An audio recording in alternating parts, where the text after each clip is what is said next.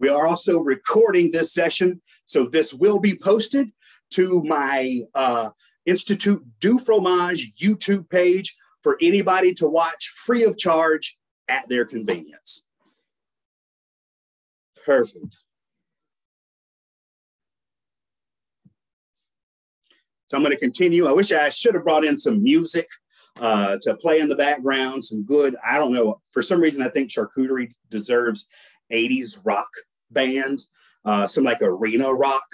I don't know why, but that's just what I love. So hang tight with us, everybody. Thanks for joining us. If you get a second, be getting your samples out. We're going to be tasting product with these amazing producers today. So now's the time to get everything out, get it opened up, and start getting ready to taste and learn about some charcuterie. And you all will see how good I am at talking to fill time, which I think I do excel at least my mama says so. Love it.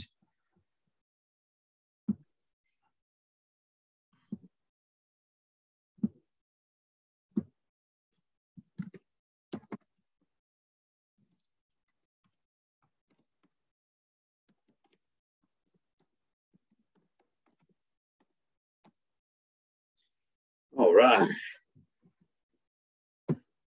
And welcome, welcome, welcome. We've got people logging in, so I'm going to be letting people in as we go along. So do hang tight with us. Once we get a good fair amount of people in here, I'm going to go ahead and get started. So just chill out, relax, grab a piece of delicious cured meat, and join us for a beautiful session. Now, talk. Nathan can hear us now, right, Nathan? I can hear you. That's Tyler. Hey. What's going on, the Brolum's crew? Y'all need to carry all of this meat up in Idaho. I'm telling you, that's what Idaho is missing. We entered full screen and attach it again. Okay, mute us so we're not bugging everybody. Yeah, y'all, I'm gonna have to mute y'all. I love you. I think you're wonderful, but I'm gonna put y'all on mute. Welcome to the show. You guys have heard some of this, but now you actually get to listen to the people who make it and sell it and live charcuterie every single day. This is awesome. So welcome, welcome, welcome. Ah, I love this. Our participants are coming on in.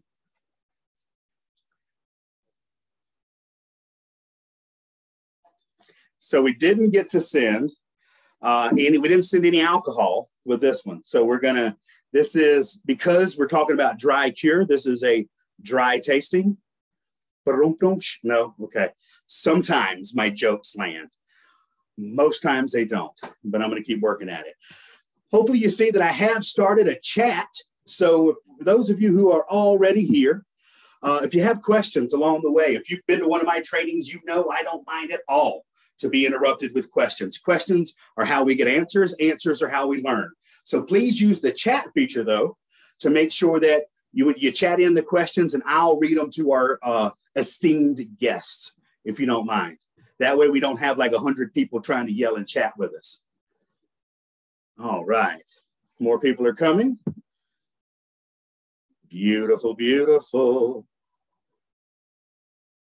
You know, it seems like I write a lot of cheese songs, but I haven't written a lot of charcuterie songs. So I got to work on that. You know, something like there's a cure that ails you. I was trying to think of something really fun to call this class, but I think my sense of humor gets missed with a lot of people. So I didn't want to do that. Perfect. I'm still feeling some good time. Excellent. We got a few people joining on here. I see some amazing faces, some wonderful teams. Tyler and the Brolum's team. I'm going to tell you what. Hello, Brolum's out there. I see you.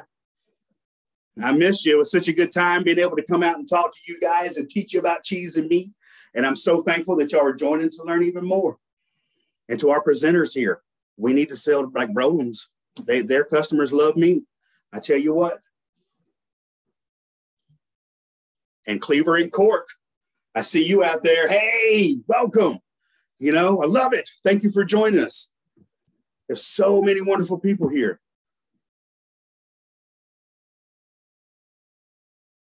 And I know, so one note I've got for myself is how to fill this time better when I'm letting everybody in. So I'm going to work on that, team. Don't worry. So while we're waiting, anybody out there that's typing while we're waiting to talk, what's your favorite charcuterie item? Just chat it in, hit in that chat feature and tell me, is it a salami? What type of salami? Is it a ham? Is it a pate or a terrine? Or is it like smoked salmon? Don't forget, fish falls under the charcuterie range as well. Type in a prosciutto di Parma. Prosciutto di Parma, that's a classic. That's a classic. Love it myself. Bacon butter from Spotted Trotter. I love it. Can I count the wine? You can like wine. There are salamis made with wine. Speck, peppered salami, speck, smoked sausage, karst cheddar. That's I dig it. I like it. I like it. My favorite, well, prosciutto's a classic. You know, it's a classic. Sopressata, that's awesome. But I would have to say,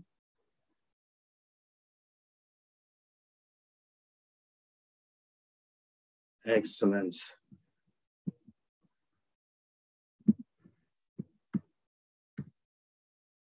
All righty.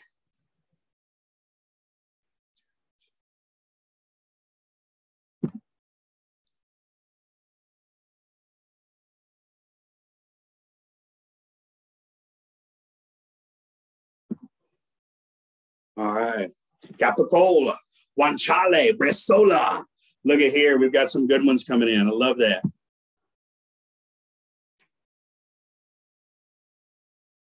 Roasted ham. Cecina? That's a new one for me. Am I crazy? Speck. That's awesome. We got a lot of, see, we got so many meat lovers in here. So many. A little, This one to the right. here, you do it. All right. Hello. Hi. Hello, welcome everybody. Once you come in, I love a hello, but if you don't mind, please hit that mute button for me. And if you have any questions, comments, or snide remarks, hit that up in the chat comment for me.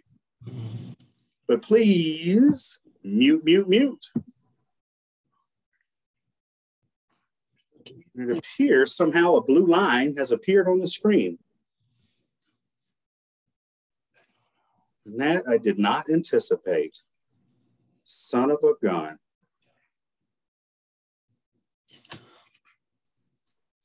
Hang on 1 second, team. I'm going to take this down and reshare it so I can remove that blue line. But don't go anywhere. We're going to start in just a couple of minutes. We've got almost 100 people logged in. Hang tight for just another minute. I'm going to stop share and reshare.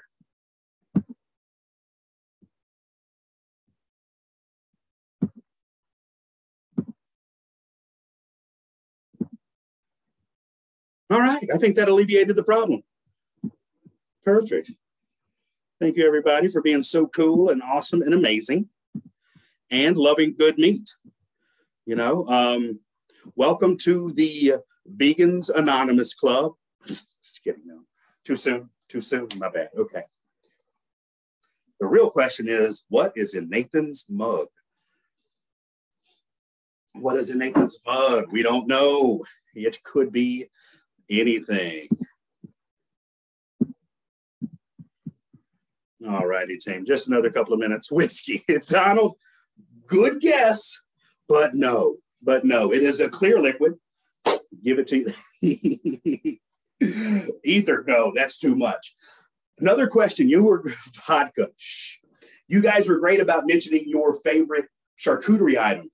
Is there a charcuterie pairing that you absolutely love? Speaking of alcohol, do you guys pair any wine or any booze with any of your favorite charcuterie? Chat it up if you do. Share your knowledge. I love to hear what everybody's into. Vodka. Everybody's like, you know, this is what happens when you have a training at the end of the day. You get a lot of vodka answers. All right. So we're 6 minutes over. I am going to go ahead and we got our chat going. We've got about 100 people in here. I'm going to keep admitting people as we go along. But for those of you who showed up on time, thank you. Let's reward you by going ahead and getting started. Awesome. So keep it on. We had some sherry with calabrese. I love that. Irish cheddar with cab. Love it. Oh my God, we got so many fun pairings today. All righty, ladies and gentlemen, let's go ahead and get started. Thank you again so much for joining us. Keep staying in the chat feature and keep yourself muted if you don't mind. Today is going to be great. I'm going to talk for a little bit, and then I'm going to introduce all of our esteemed speakers in just a little bit. But first, I wanted to brag. This is a picture of the cheese board that I sent, or excuse me, look at that, I'm so selfish. We sent, and I want to send a special thanks to Maha, Kevin, and Delia. Thank you for sending all these samples. All of these samples were donated lovingly by these presenters. Thank you. Y'all know that for 150 people, this is a lot of samples. So this is a big deal and a big investment for all of us. So thank you for attending, and thank you guys for sending this. This is amazing. What you've received today is you've got some Irish cheddar. You've got some jambon de Paris ham. You've got duck rayette. We've got petite toast. We've got speck. We've got mixed olives. We've got a beautiful Toscano salami. We've got shell and bell cheese, fromage ami cherry spread. We've got from Spotted Trotter, we've got finocchiona. We've got the salsicon, and we've got the Georgia Blue. So many wonderful things. And this is just what I could do with it. No big deal. I mean, whatever. I'm sure y'all could make a great board too. But I just like to show what you're able to do just with this sample kit. And also, thanks to, let me get it on the screen, Gourmet Dash. Gourmet Dash packaged all these up and got these sent out to everybody. And I want to send a very special thank you to Whitney and Tatiana and the team out there. And by the way, if you need to shop for some great gourmet products, gourmet-dash.com is a good way to go.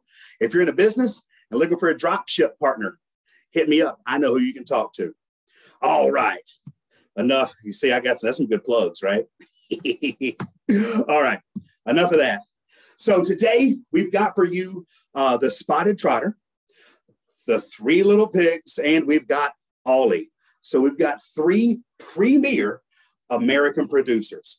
And I'm really ecstatic about being able to share all of this with you. So hang on. Oh, get yourself on mute if you don't mind. I sure appreciate you. Okay. Before we get started and we get the speakers in, I do want to point out that we all know charcuterie is very popular, right? Charcuterie is awesome. We've been throwing the word around. If you've been online on the social media, you'll probably see a lot of charcuterie board posts. Oh, and they're so beautiful. And they got flowers and candy and chocolate and everything. That's cool. Oh, but I'm going to tell you something, y'all. Words have meaning. Charcuterie is cured flesh. And for me personally, this is my personal soapbox. For me personally, if you're going to have a charcuterie board, you got to have charcuterie on it. And charcuterie has to be the star of the show. And that's my little 2 cents. If everybody else wants to chat on that, that's fine. But our good friends at the IDDBA, they have started up a certified sommelier program. And look at here. I am one of the initial class to be able to earn this designation of being a certified sommelier. This is along the same lines of a certified cheese professional, which a lot of you may know right now and understand. So that's pretty cool. I just wanted to touch on it. They're not giving me any money for this, but I think raising awareness and education for charcuterie is a good thing. So I just want to throw all this information out here for you. We got a lot of details up on the screen. It's going to be happening on June 4th at IDDBA in Atlanta. So if you come on down to my town, Atlanta, Georgia, you'll be able to take the exam. So here's just the thing. Exam closes, the registration closes April 29th. You got a cost of $450 if you're a member. You got to have 1,440 hours of experience to even apply. But the bottom education@iddba.org if you want any questions about it, or simply go to their website, and they have a lot of information there for you to help you learn about it. This is just a content outline. The content outline is a delineation of the major domains and the practices, tasks performed, and knowledge applied by a charcuterie professional in the practice of their profession. So if you've done the CCP, if you know about the Certified Cheese Professional, jump in on this. This is a great way to learn more about charcuterie and also prove your worth. Get an extra badge. I think this is what our customers that come into our retail establishments, these are what they're going to start to care about. Besides customers wanting to support businesses who support their employees and who take pride in the products that they sell, they want to know that their employees get the opportunity to learn more, and they want to talk to the more educated salespeople inside a store. So if you're in a business and you're thinking about supporting your people, definitely do this. If you are a cheesemonger, or if you work behind the deli counter and you're looking for that badge of honor and to learn more, this is a great program to do, and I highly suggest it. Jump into it, right? And here's just a little bit about the exam. It's 100 questions where it covers preparation of charcuterie products and merchandising. It also covers marketing, sales, customer service and merchandising, product handling, business practices and finance, safety, sanitation regulations. So if there's anybody out there looking to grow an employee to a management position, this is also a great foundation for that. If you can't tell, I think it's amazing. I'm proud I did it, glad I did it. You should do it too. A couple of books they recommend. I tried to read all of these. I read slow. I grew up in Alabama, so bear with me. But these are just the books, some great charcuterie books. If you're looking to grow your knowledge, just wanted to pop these up on the screen just to show you these beautiful books. Great way to learn. Buy them all. Support your cheese and meat authors, right? All right, enough about that. To start out with charcuterie, I do a charcuterie training for my cheesemongers wherever I go, a little charcuterie 101. And I always open with this because I happen to be a big Anthony Bourdain fan, you know, God rest his soul. But this quote is amazing. To me, life without veal stock, pork fat, sausage, organ meat, demi-glaze, or even stinky cheese is a life not worth living. That's the way I feel. You know, you throw in vanilla ice cream with that, and you got me to a T. All right. So before our guests come on, I just wanted to give a tiny little bit. Y'all can tell that I love to talk, right? A tiny little bit like a charcuterie 101, just a very mini. So charcuterie is a catch-all term used to define a wide range of cooked, cured, or fermented products.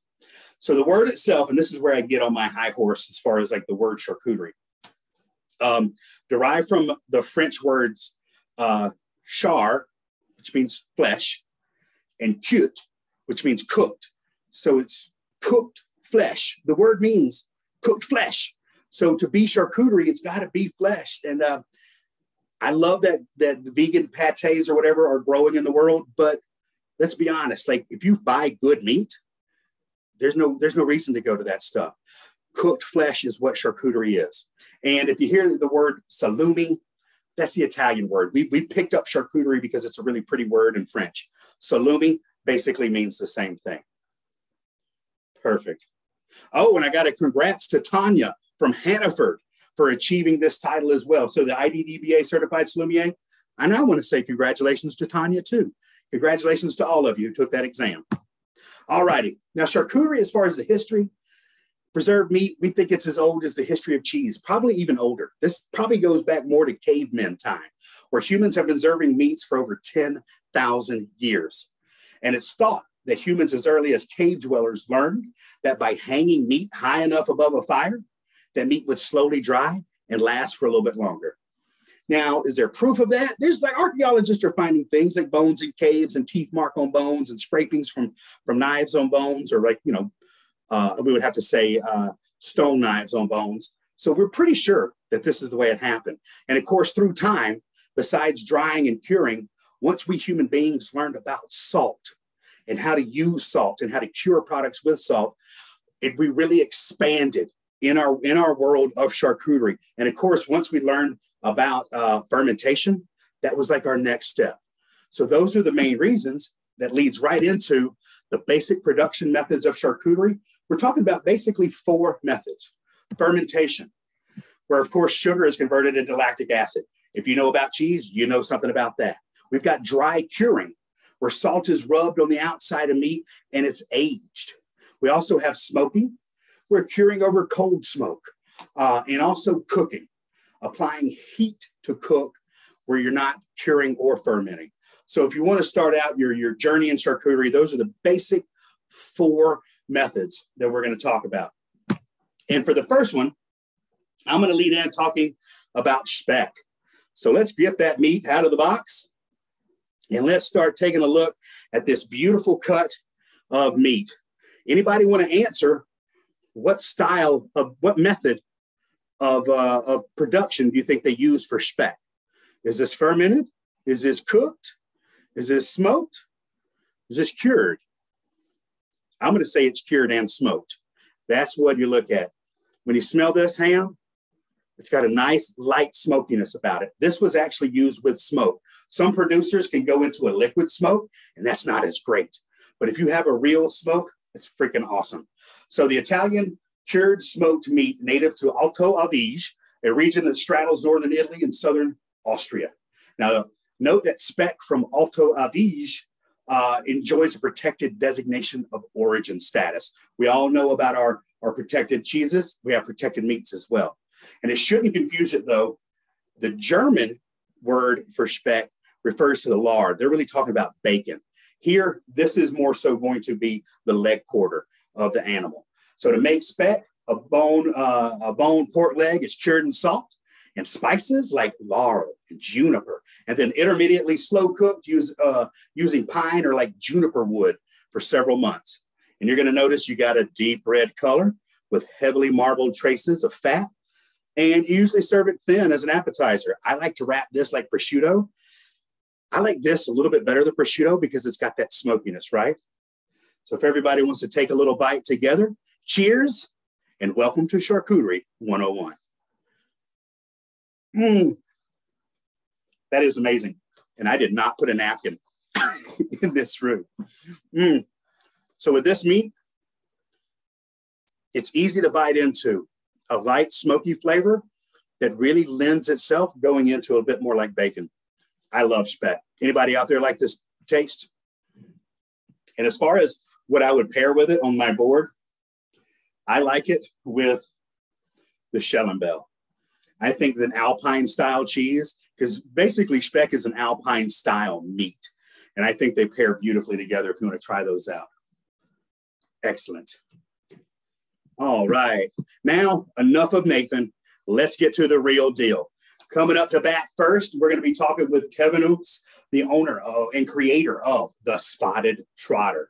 After that, we're going to be talking to Maha Frige, the president of Three Little Pigs. Trop Petit Cochon. Love that. I've been eating their products for so long. And then to wrap it up, we are so delighted to get to talk to Delia Michael, who is the director of national accounts for Oli Salumiere. And these three are so knowledgeable about these products. I'm going to go ahead and pass this over. And we're going to get started with Kevin. And I'm going to hush up. Kevin, you're up, my friend. Awesome. Thanks, Nathan. Thank you so much for having me. And welcome to Charcuterie 101. It's an exciting time to be working in food, especially with the things starting opening back up. And I'm excited to kind of see what the world holds after, the thing that we've been all dealing with for the past 2.5 years. And in light of that, I don't know if you guys know, but today is the anniversary that the country actually shut down. So hopefully we'll be able to see more opening up and lots of things happening. For those of you that work in food service, I'm excited more than ever to see the comeback for you and to see all the things that are going to happen. Retail has had its day in the sun over these past 2 years, I think, and excited to see the transition that we hope to see into food. But that'll be coming up. Right now, Nathan has asked me to talk about a couple of points. First is who I am and how I got started. I'm the owner of the Spotted Trotter. We started about 12 and a half years ago.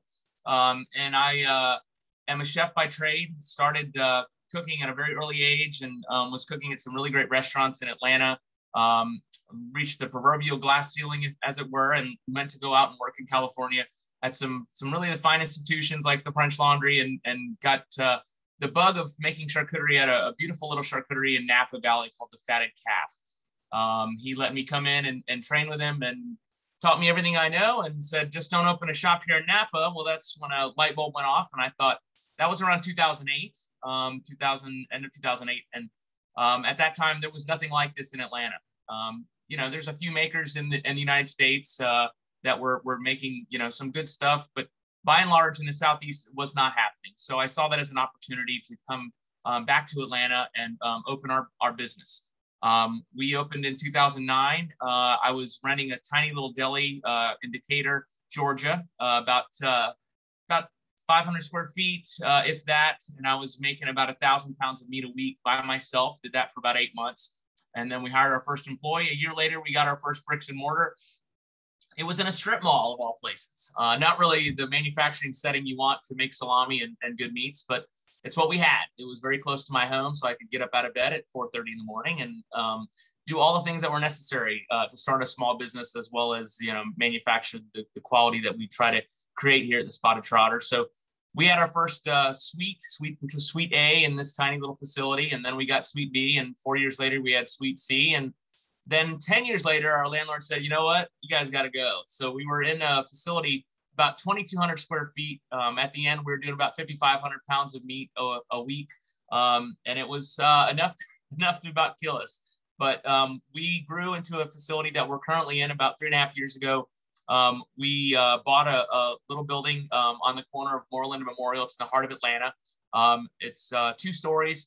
So yet again, I've viced this with this horrible creation of having a production on the top floor and a curing cave on the bottom. And we essentially create everything we can in this facility now. And we're in the throes of developing and building a 24,000 square foot facility and slicing line in Atlanta. So we're going to be doing that over the course of the next year. Currently, we are in a space where I got started in the city of Atlanta as a chef, and was able to create and sell and network with a lot of the great people in Atlanta, and was able to get my start through the network of really people that understand food and appreciate the quality and the integrity in which I was trained in. Understanding seasonality, understanding and really knowing and partnering with great farms and farmers who create great food. Not only from the protein side, but from all the garnishment work that we do and all the spices. So that's a little bit how I got started as a chef. And so part of the ethos that we helped to create was that we weren't really going to hire anybody that wasn't interested in becoming a great culinarian and being and having a good education in food. The practice in which we hire is all having folks that have either owned their own kitchen or worked in a really fine institution in food across the country. So we try to really, celebrate that and letting folks know that this is an operation that's owned by chefs and created. We create great things knowing the food and knowing and understand flavor and balance and integrity in the food. So we think that sets us apart. Our facility and our production procedures, we're coining a new phrase called New American Charcuterie at the Spotted Trotter. We're a 246-year-old country. It's about a 5,000-year-old art form. We think it's by and large, it's time for the United States to start celebrating what we're doing and creating in this world. So it's really important for us to tell the story of charcuterie in the U.S. And we've coined this phrase, New American Charcuterie. We're currently getting it trademarked to help people really understand that it's about pulling ingredients from the terroir of the area that you live in. So we create great salumi and salami and pâtés and terrines and beautiful smoked meats by utilizing the terroir of the southeastern United States to procure a lot of the ingredients that we get to make our meats. So it's something that we're celebrating by and large with everything that we create. And so our facility and our production procedures also follow suit with that. And so it's not just about the contents and the integrity of the ingredients, but it's also about how we're doing it. You know, by and large, Europeans have had a great thrill and a great run with regards to how they create smoked meat or possibly cured meat by packing them with a lot of dry ingredients, a lot of salting. Well, we try to pivot and create a lot of wonderful procedures that aren't quite frankly being used in the world of charcuterie today. And we feel like it's yielding a fantastic just flavor, texture, and deep integrity in the flavors that you taste. One of the things that you can't really change and create is sort of a happy accident for our company. By and large, a lot of the salamis that are being made out west, California, you know, some in the Midwest, you know, up in Minnesota, up in the you know, in the Colorado area, Northern California and Utah. And those have very cold, tepid climates. Well, one of the things that we had to battle when we first got started was the amount of humidity in Georgia. If you guys have ever been in this throes of the country, it's you can walk outside on a summer day and you begin to sweat immediately. Nathan and I could probably tell you a few stories about that. But with regard to how deep the humidity is, we thought at first it might be a hindrance to us. But over a period of time, we learned that the humidity was something that was just fantastic for the salami that we make. So it's going to be more supple. It's going to be a little bit more higher moisture content. It's not going to be as dried out. The mouthfeel will be quite delicate. It's very, very different from what you'd anticipate and expect from a regular salami. So when we think about New American Charcuterie, we're thinking about the regionality of food. How we create and what we create in the Southeast at the Spotted Trotter is something that earmarks us as a differentiator and something that no one else in the country or in the world for that matter is doing. Our products and how they're made. So we utilize nothing but the finest proteins we can get our hands on. Currently, we work with a beautiful farm and a group called Porter Road Butcher. They're based out of Western Kentucky, started in Nashville around the same time that we did in early 2009. They had a small little independent retail shop in Nashville, and they opened up to some venture capitalist funding about 4 years ago. Took on a pretty heavy load of about, now I won't get into the numbers, but took on quite a bit of investment. And they opened their first processing facility in Western Kentucky. They work with a fantastic group of about 15 cooperative farmers. And then they have a QA that goes around to make sure everybody's doing what they say they're doing and following suit to make sure that the meat stays exactly in check with how they the standards of operating procedures are for that company. And so they're called Porter Road Butcher. Please look them up.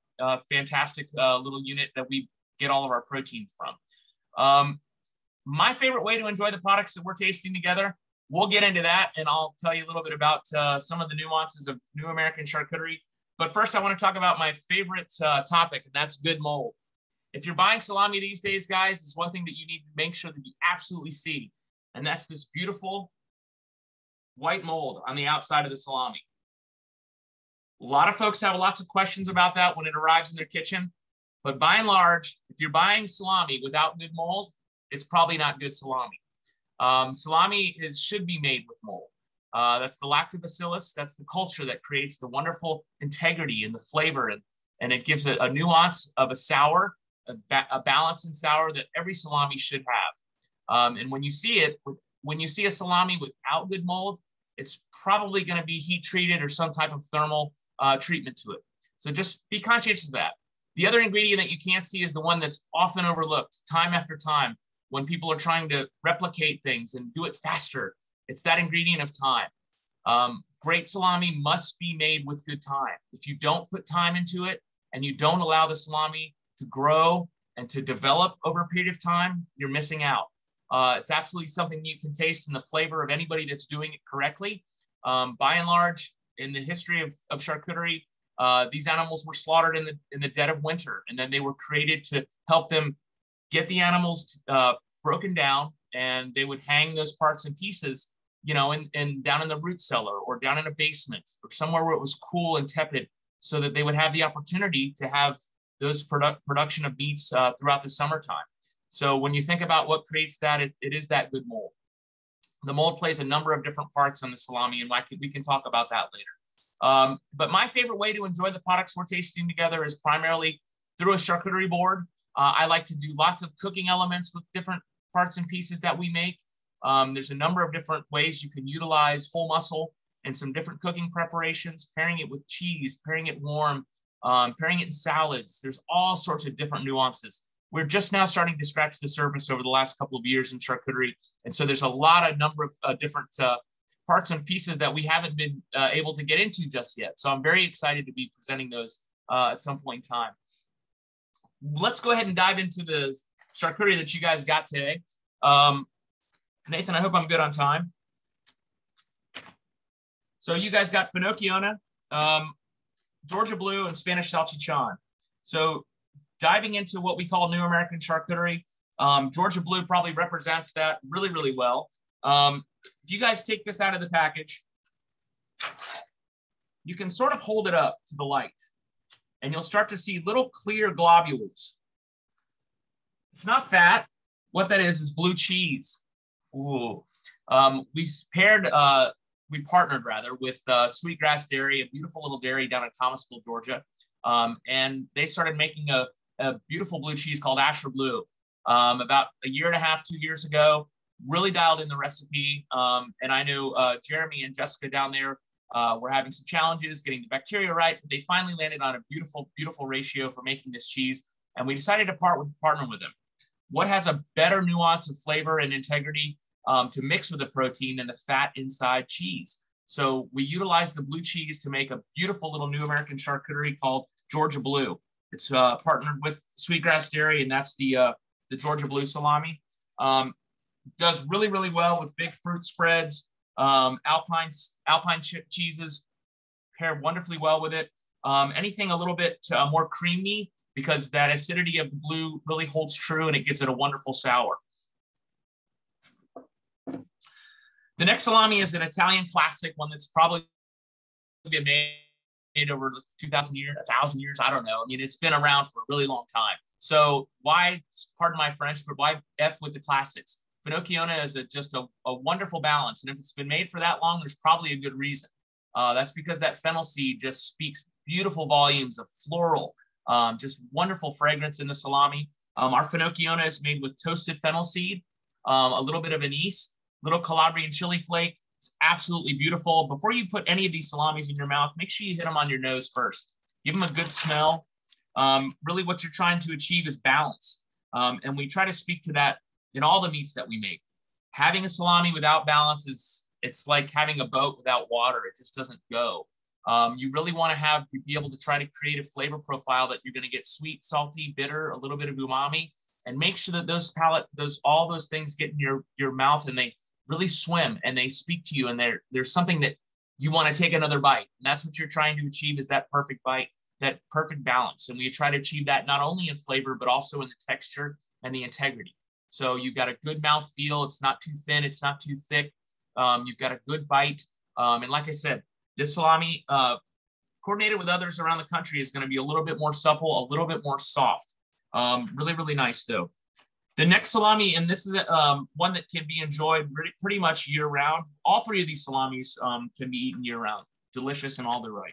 And we sell these guys whole and in slice format.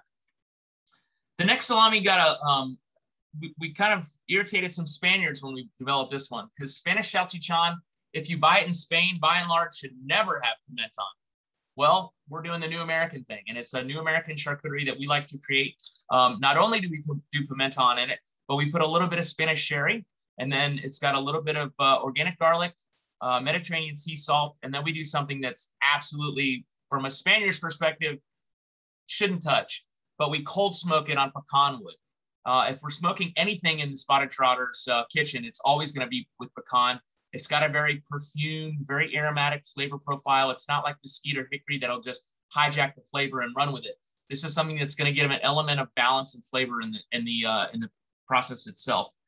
Spanish salchichon, beautiful with Spanish manchegos, any kind of big, deep sheep's milk cheese and Argentinian wine, or that Oloroso sherry will pair quite lovely with this one.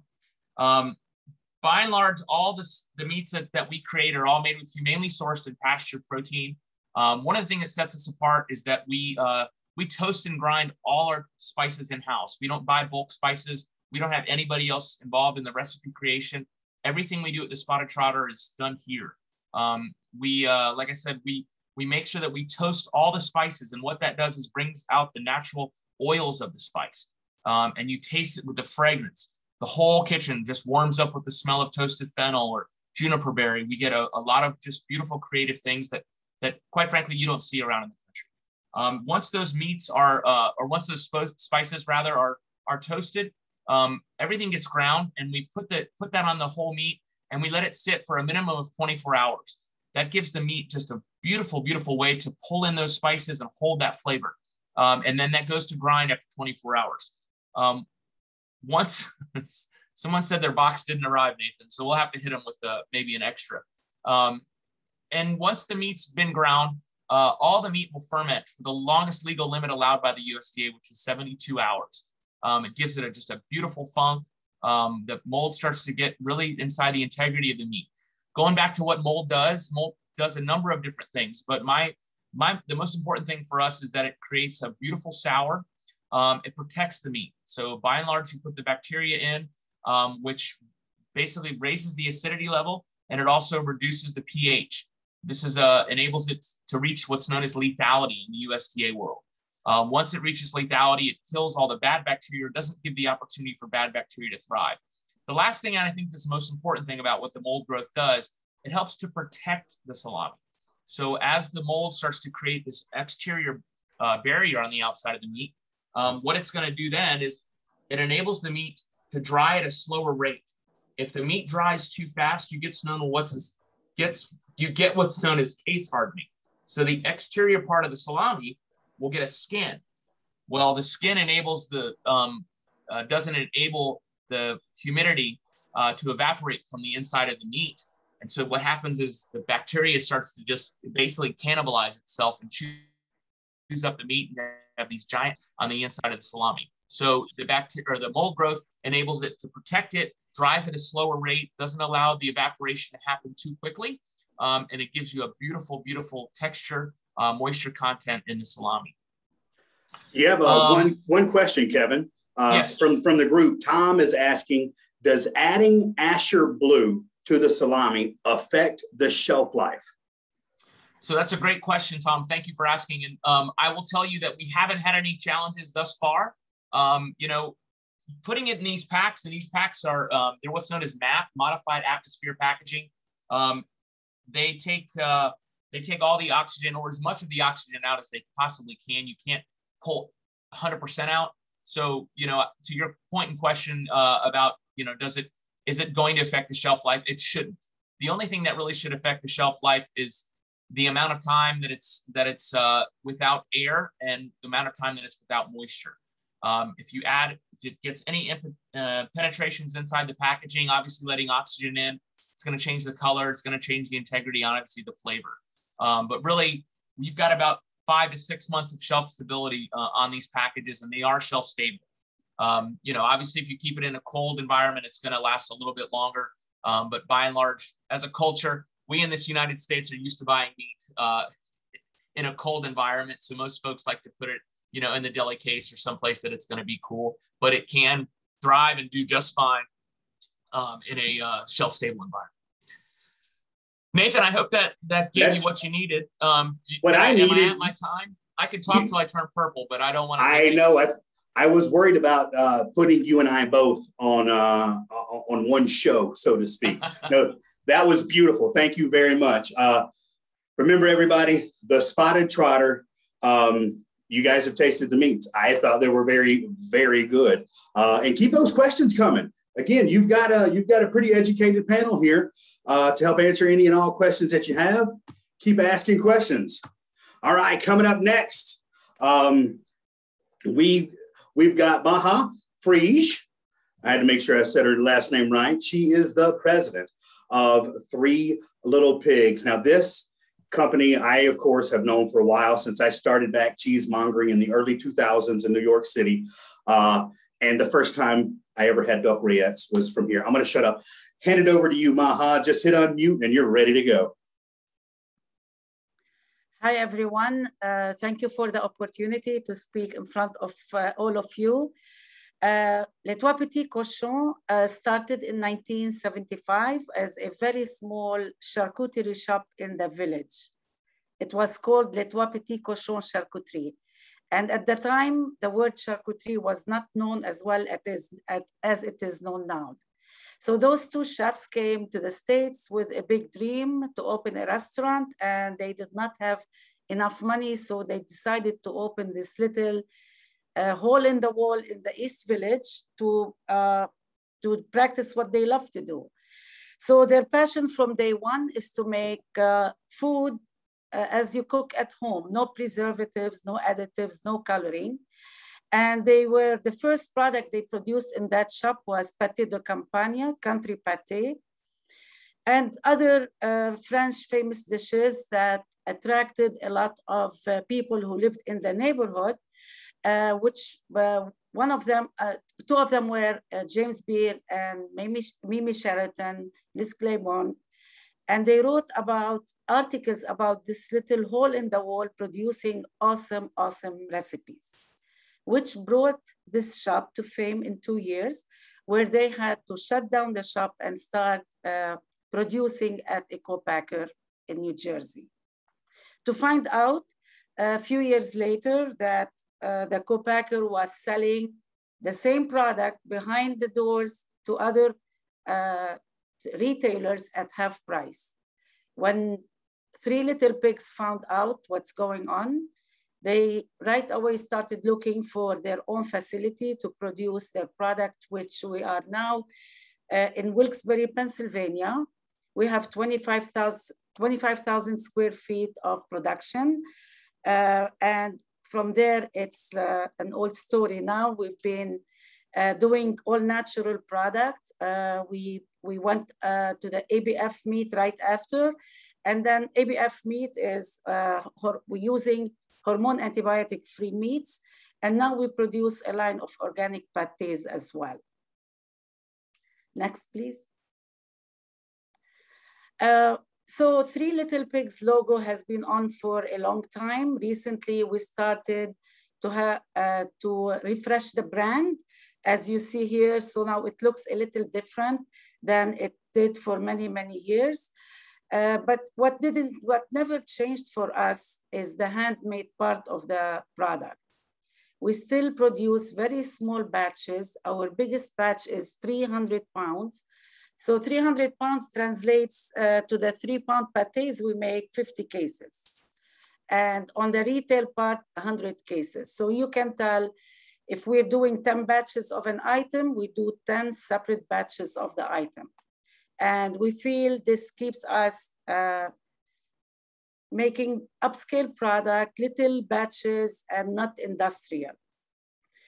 So our mission is to create more enjoyable, everyday moment, casual charcuterie, where you're in Europe, you know, people eat charcuterie for lunch. Or the first time I had duck rillette in Europe was in the morning on a piece of baguette, which was unbelievably delicious. And I was shocked, I'm gonna eat meat early in the morning.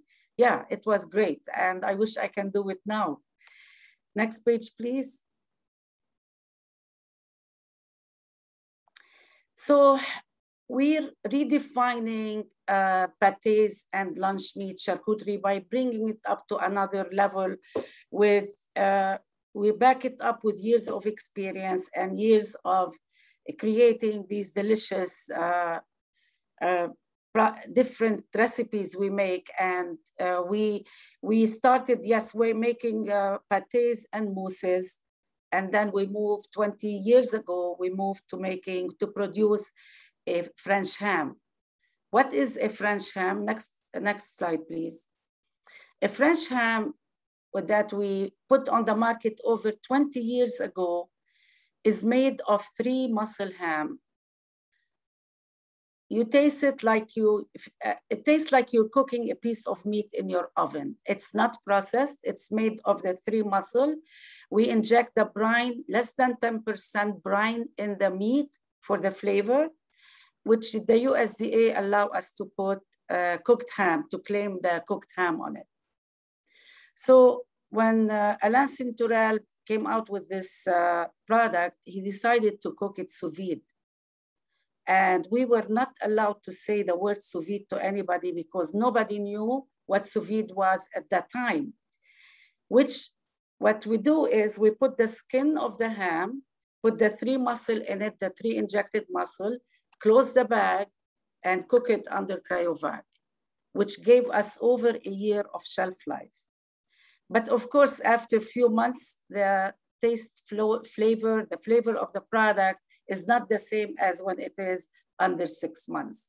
So we decided to claim only 6 months of shelf life on that product. And yes, the word was very secretive. No one can say, wow, how do we came up with that long shelf life of the jambon de Paris? So as this product is it's one of our top sellers, recently we decided to produce it in a sliced format to be able to make it easier for people to make their own charcuterie board at home. And if you go to the next slide.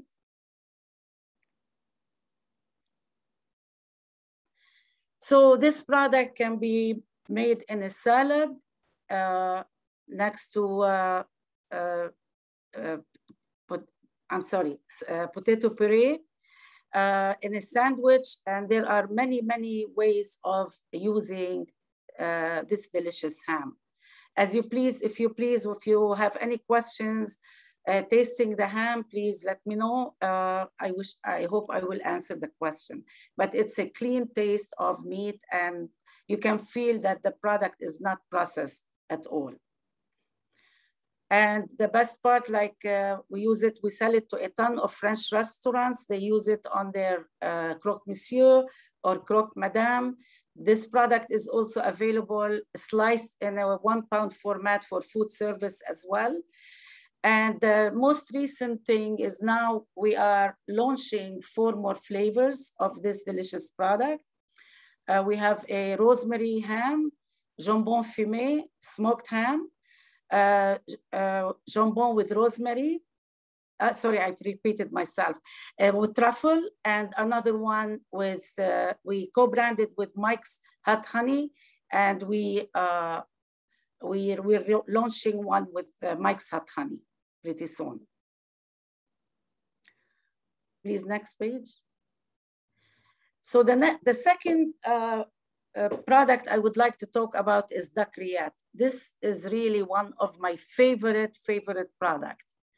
It's very simple. It's duck meat cooked its own juices with some spices until the meat shreds away. And I always explain it to the American people who don't know anything about charcuterie. It's a simple product. As you cook your shredded meat, it's like the meat is cooked until it's shredded, what you call it, pulled pork, but without any barbecue, of course, barbecue sauce. So it's one of our best-selling product. It's found in a lot of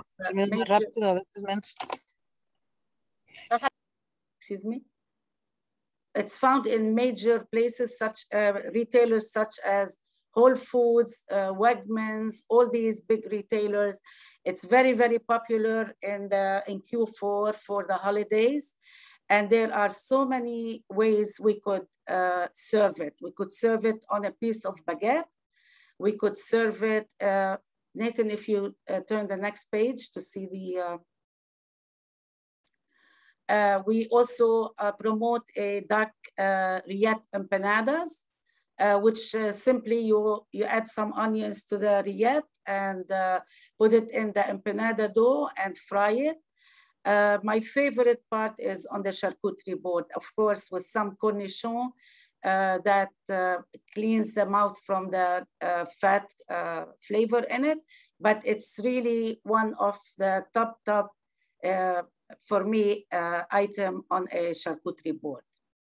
So Nathan, you could add it to your next charcuterie board because it's meat and real. So if you guys have- I will add it to my charcuterie board every single time. Sorry. Great. Thank you. Thank you. So if anybody has any questions, I'm here to answer, and thank you for listening. So there's a question that popped up from Sergio. Are there spices in the duck? Yes, we spice the duck, and it's proprietary, so we don't mention what. So a secret blend? Yes. You got it. It's a Sergio. Look, he's trying to make it at home. It's a secret blend. You're going to have to go buy it. Reach out to Three Little Pigs. Leaf, I think, is put in. If you contact them, they will send you samples. So the duck rillette, the beauty about of the duck rillette is also cooked sous vide. So it has a lot of shelf life. It has 14 weeks from date of production. What about, there's another question from Maria. She's asking, what is the shelf life of the rillette once it's opened? Once you open it at home? Once it's open, it's good for about 5 to 6 days. Like everything else in your fridge. You know, if you eat some of it, if you wrap it tight, it really lasts for a week. But like anything in the fridge, once it's open, it's exposed to air and bacteria, the shelf life starts going away. And it comes in a nice container with a lid on it. So it's easy. Once you open it up, if you can just dip it out of there, put the lid back on and pop it back in your fridge, and it's good to go. I frequently have it in my fridge, I know.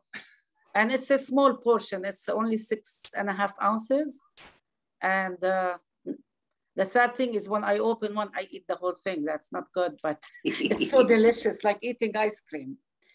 And rillette was, you know, it's not a new invention, because back in the day where they did not have refrigeration, so they were cooking the meat in its own fat to preserve it for the winter time. And and that's how it was created many, many centuries ago. So we refined it, we cook it, and we cook it in a safe way. Our plant, of course, we follow all the SQF rules, and the food safety is one of the major item that we pay attention to. All right, and we've got another question popping up. I think this was referring to the ham. How do you keep the pink color without nitrates or nitrites added? So now we are using celery juice and on the ham. So some of the ham, we have a line, we use celery juice to keep the color light pink. If you notice, not very, very pink, it's light pink. Mm-hmm.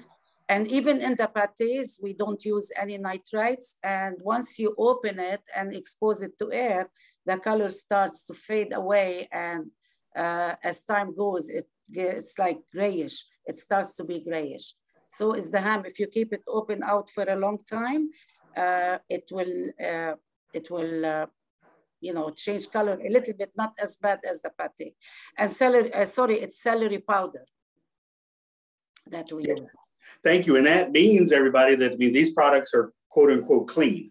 Yes. So if there's anybody out there looking to add more clean products to their set, if you have customers looking for clean, this is absolutely a great way to go. And or if you just simply enjoy eating some clean meats, all these things from Three Little Pigs, perfect for you. Excellent. Any other questions? And of course, I know there's a question that says celery juice. So celery powder, of course, is going to be the natural additive, as far as instead of adding pure nitrates to the product, and that's what allows it to be clean. Yeah, it's a natural nitrate from the celery powder. It gets into the product, and it's basically, if you think of this, so there's another question. It's like, so what is celery powder? And that's basically just dehydrated, concentrated celery. Yeah, correct. Yes. That's what, so all our meat panelists are agreeing yes. And it's a great question, because a lot of people don't know that. And that's where it goes into cured versus uncured. And even if you hear about bacon, you know, it's uncured bacon, so to speak. That just means instead of nitrates, they've added celery powder, which in and of itself, though, is a form of nitrate. And that's why they're able to use it. Cherry powder is an ingredient in the ham also. Yeah, so it's the same thing. So fruits and vegetables have nitrates in them. That's something that we eat. I think nitrates got a really bad rap a while back because too much was being added. And if you consume too much, it was said that it's bad for your heart. But the thing is, great producers such as these on the panel today, it's not about overloading a product just to get flavor. They're going for the quality of the product. And I think by adding too much, that's where you get the bad rap. But there is nitrates in the vegetables and fruits. And I'm sure, and I didn't mean to overspeak, but Maha or Delia, when you come up, if you want to add to that, please. Yeah, it's a natural occurrence of nitrates in the product. Excellent. Great questions, everybody. See, you keep it coming. And what it does as far as, another question coming down here, with it, it helps keep the meat pink. So if you see meat that's really oxidized, if you don't add that to it, it's going to get pink. And also you have a higher chance of botulism. And then we don't want that. So you're going to have some form one way or another. Awesome. Well, thank you so much, Maha. Any other questions for her? Thank you. That was awesome. And also, your products are awesome. Absolutely delicious. Thank you. Next up, last but not least at all, ladies and gentlemen, let me introduce to you Delia Michael. She's coming to us from Ollie. Delia, take it over.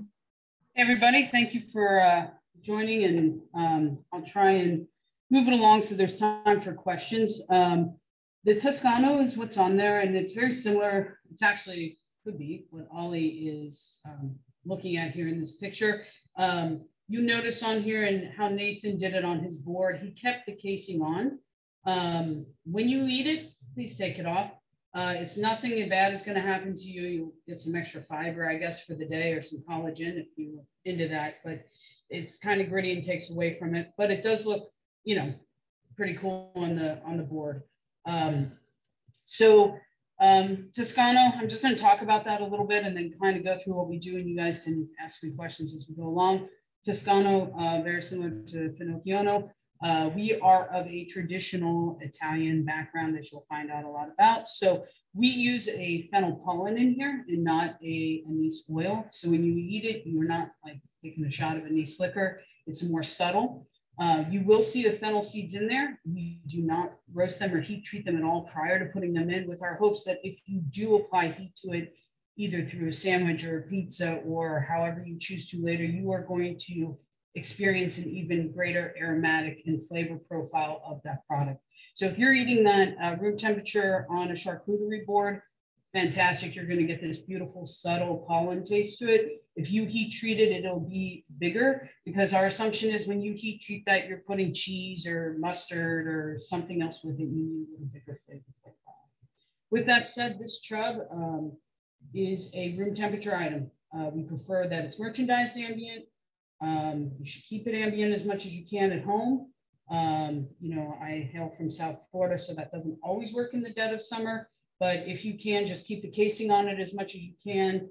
Eat what you've peeled away, and then just keep the casing on there. As mentioned earlier, it acts as a skin and it protects it. Once you open it, and if the molding and casing stay on it, you have about 10 days shelf life if you wrap it up really nicely. So Ollie, as a company, we started about 11 years ago outside of Richmond, Virginia, in a converted dentist office, which was a fascinating adventure all on its own to convert that. We actually started as a prosciutto company, which was not probably the brightest idea on our part, because as we've talked about products, that process is about 12 to 14 months minimum to find out if you have a great product, right? Versus if you age this chub here, you're looking at, 8 to 12 weeks, depending on the dynamic that you're aging in, to know if you have a great product. So that's really how we started. We started and cut our chops and got into the market as a chub company. We've always been an antibiotic-free company. That's how we started. That's kind of how we've made our name. That we have a couple standards around that we and our farmers have agreed to, and we hold pretty firmly to today. And that is a never product, meaning that piglet can't be injected when it's born and core out clean at slaughter. It has to be antibiotic-free the entire time, right? And then the second thing that we have and we can certify, and that we kind of tie our name to, is that we have to have 100% vegetarian fed animals. And then what holds hand with that is a lot about what was talked about at the end of the last section is no nitrates added. We also use a celery juice or powder or some combination thereof, depending on what product we're producing and what kind of mouthfeel we're looking for. You, for example, are eating something that the chub is a 55 millimeter diameter. So that tends to be even though it's cured for less time than our larger format pre-slice, it's going to be a harder, denser mouthfeel. We then moved to Southern California in 2015. We purchased a piece of property and built our own facility, 80,000 square feet out there. Our goal at that time was to be able to produce a consistently really great tasting product at about 150,000 pounds a week.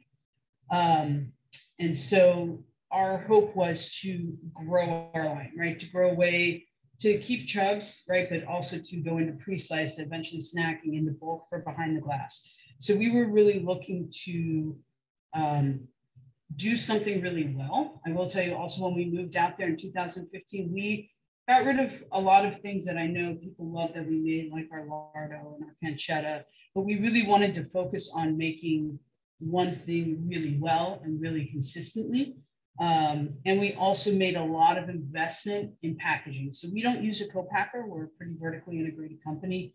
We get in whole muscle and we put your product on that LTL truck, or if you can pick up from us, we put it right on it. So everything in that process is under, was under one roof, now under two roof, but is controlled by us. We also heavily invested in technology, which kind of really helped during the pandemic, that we try and reduce the stress on the folks who work for us by having a lot of technology. You'll see some of that.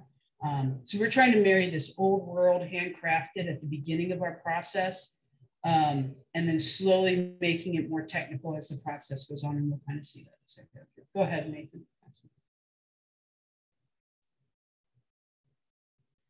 These are just kind of basic things that we are known for. High protein, antibiotic free. We have started dabbling in conventional product, really through mostly private label items that people are asking, of course, but no fillers ever. So, you know, that means no soy, no milk powder, no crazy things like sawdust or pink slime is going in there. And then no artificial nitrates or nitrates. I think we've talked about that plenty. Slow cured, so that our rooms are at 70 degrees. Cooking is about 170, so we stay away from that. So if you're working with us to develop a product and I tell you, you know, we can get it for you, but, you know, you have to work with me on 8, 10 week, sometimes 16 week window times of just curing process, that's because we will never rush that process. We fully believe in the slow cure. We fully believe that's where the flavor profile comes from, and we wouldn't be able to, you know, really stand behind our product if that wasn't the case. So, you know, on the go and keto friendly, you know, that's just the trending thing, and we, you know, adapt accordingly as a business, right? Go ahead, Nathan. So what you can see kind of on the right-hand side here is our slicing machine. We call this, this is a pre-slice machine. We call this the Ninja Slicer. So that product, basically from when it is peeled and put into the slicer to when it is packaged in that packaging, it's about 45 seconds. It's a pretty awesome thing to watch if you're in the plant. And it moves along these belts that are, you know, the cleaning process alone in between items and shifts is insane. But this is a good example. And then on the right, this is really what we were hoping to achieve when we built from the bottom up. These are custom aging rooms. You can see like a curve in the floor for airflow. You can see that it's a 4-rack high stack. Because for us, because we need the time, we were unwilling to compromise on time. We had to create a lot of vertical space so that we could have good airflow, great hanging product, but not compromise and turn into a cooking process, right? So this is just a little more about, you know, the statistical part of that. Go ahead, make it more. Actually, over the pandemic, things kind of, for us, we looked internally and looked at investment and what we could do. So we had a lot of our lines in what we called our flex space. And so what we decided to do was like kind of right down the street, you can see the map there. We acquired 40,000 more square feet, and that's where we do our cold storage that houses like a lot of offices now. And we've really expanded our fermentation and aging rooms. So we started with 3 and now we're up to 12 on the aging, and we started with 1 fermentation, we're up to 4 of those. And we're now, instead of doing 150,000 pounds a week, we can do up to 600,000. We haven't gotten there, but I don't know how far off that is. We started with 2 lines and now we have 12. So basically under one roof, we have all the raw production, all the fermentation and curing, and then all your packaging is under there. So if you and I are working as client and customer or whatever, and you say to me, hey, I have a leaker, and I ask you, hey, can you just send me a picture of the lot number? You're one person away from talking to our QA team, and we can have a solution. We can look at what that production was like on that line. All that is turned around very quickly because that all sits in-house. And then just to kind of give you an idea, I mean, these pictures are taken on production day. We are very proud of our plant, and our QA does an amazing job. This is how clean it is every day. You could come to our plant and this is what you'll see. These are like live production photos. And that's pretty close to what it looks like every day. On the bottom left there, you can see an automatic boxer. We did that after we have a lot of, repetitive work, right, in the plant. So we try to help our folks out as much as we can. So that was kind of one of our investments to help folks not have to do as much heavy lifting, basically. And then on the right is just kind of a side view of a pre-slice machine and then just slice yourselves. Go ahead, Nick. We're SQF2 certified. That means something to some folks, but for us, that just lets you know that we, again, take cleanliness, our HACCP plan, our 5-log reduction process, all that stuff very seriously. And we are basically that your product is 100% traceable under our roof. So that SQF2 certification goes from whole muscle raw all the way through the cold storage process. Go ahead. You can skip this one. And then I'm just going to go through a bunch of different packaging that we do. So these are our grab and go snacks. These, we work with a lot of other great folks that I'm sure you guys work with. Like you can tell the fans and all the crackers are in there. We work with different cheese producers, Belgioso, Finlandia. And we really try and, we aren't totally American in that way, and that we kind of lean towards the European, like with our Genoa, we didn't put a cheddar, but we put a Fontina, right? So we're trying to kind of, bring great product forward and also kind of stretch the imagination a little bit. This is our new guy. This is our classic American. We finally broke down and did it. This is pepperoni mozzarella cracker. You can just keep going. You can go kind of quickly through these. I'll just talk about them. Entertainment trays, anti-pause trays. We do also Food Matches, our main partner here, with all the fun stuff you see there. This is our new one as well. Pre-slice, very traditional flavor profiles, except for probably the heart is the most American thing we do, smoked processed. These are little snackers. This is something I should let everybody know here. If we're producing something with cheese in it, we produce with 180 days. And if it doesn't have cheese, it has 300-day shelf life. And if it does not have cheese, we think it tastes better and it performs great outside of refrigeration and traditional merchandise space. So with like this one here, you see we put a little shipper in there that has some talking points. So, it can sit on your POS or whatever. And, it doesn't have to be hand sold. And this is just a great example here of how we look at our labeling. We look at this as something that we're trying to communicate to the customer, because we know specialty departments are crazy busy. We know not all of your team members have 1,000 hours of training or whatever in charcuterie. So we try and make it pretty clear and pretty easy to go.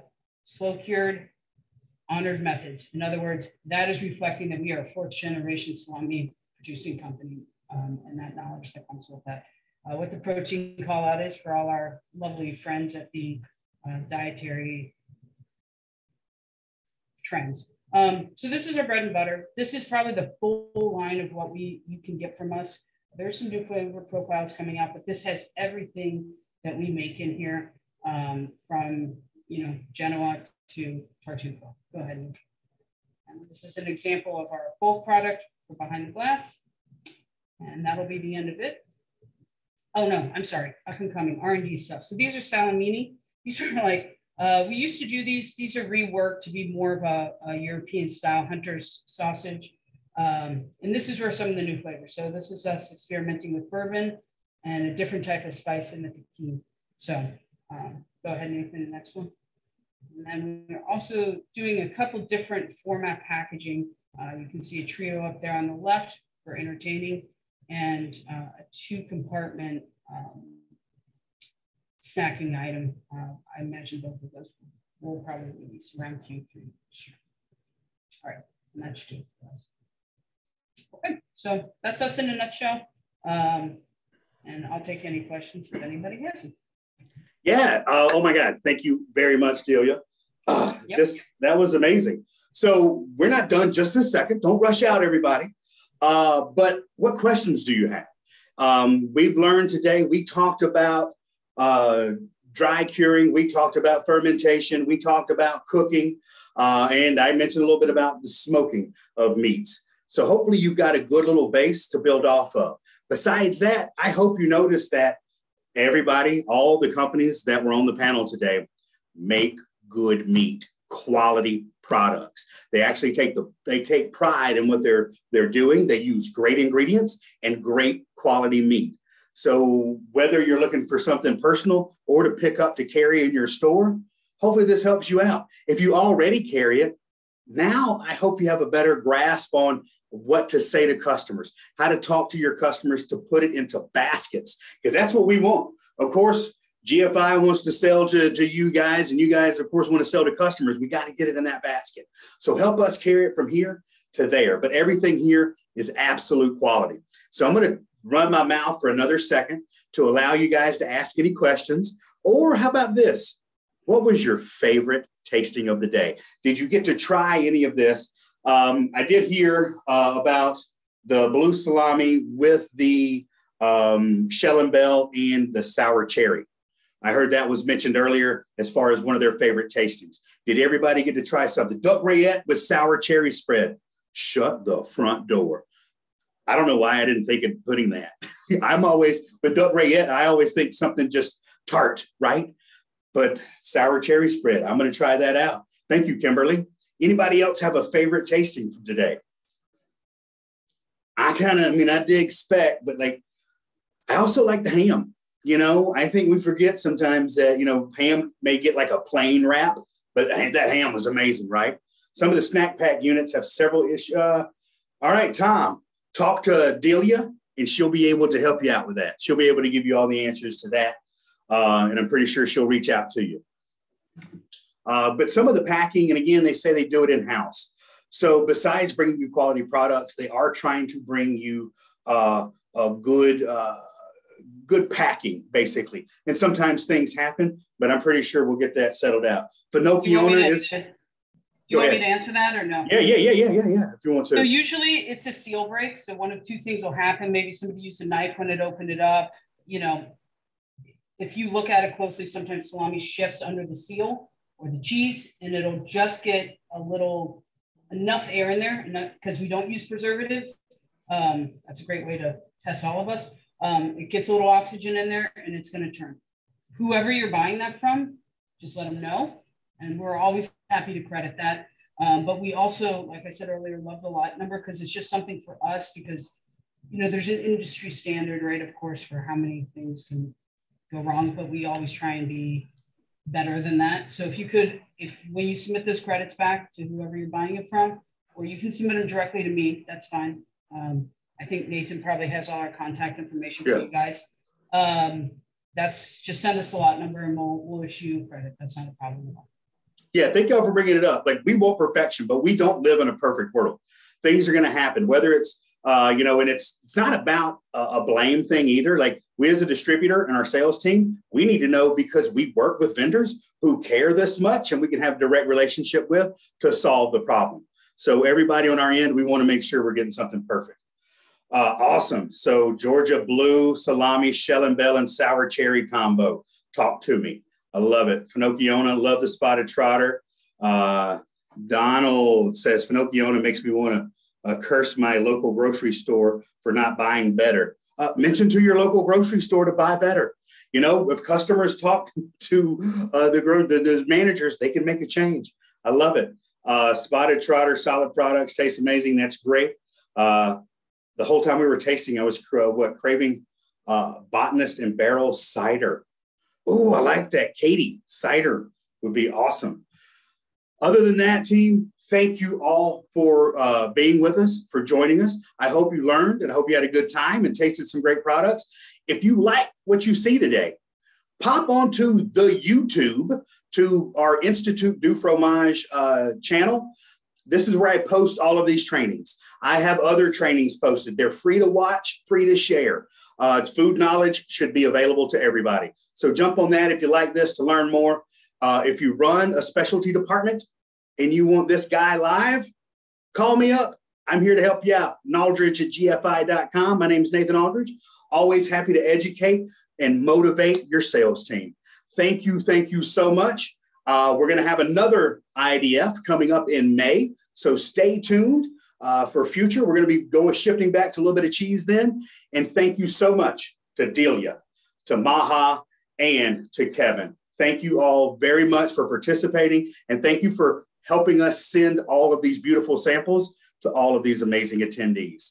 Thank you all very much. I hope you have a beautiful day and eat good meat, right? All right. Thank you, guys. Have a great one. Thank you.